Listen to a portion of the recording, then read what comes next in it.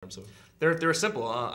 Every time the insurgents, the Taliban, whoever you want to call them, they create a Salem ID. We spend millions and millions of dollars to counter that ID, and they change it up. They do something different. We spend millions of dollars trying to counter that.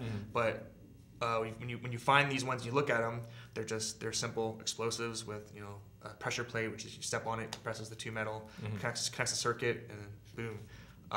So you look at them, it's explosive. It's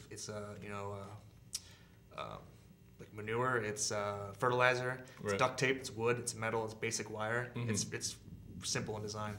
Was it always easy to tell where they were, because they were obviously hidden? But they're hidden. They have like signs you can look out for, but obviously you can't find everyone, and that's why it's a major killer, major wounder in the war. But we have technology that can help find it. We have the mine detectors, we have sweeps, we have bomb sniffing dogs, that kind of stuff that helps kind of find those. And as you're there, and the longer you're there, the more experience you have with them, you can kind of start finding patterns. You kind of start finding what they're doing, and you start finding more and more of them. But you kind of have like a sixth sense of it. You gotta look at your terrain, look at your situation, and say, if I was a bad guy, where would I want to hurt the Americans? And it's like probably right there, and that where those two roads connect or something, because we have to walk through there. That we have to go through that alleyway. So that's where I'd put it. So you kind of just learn as you go.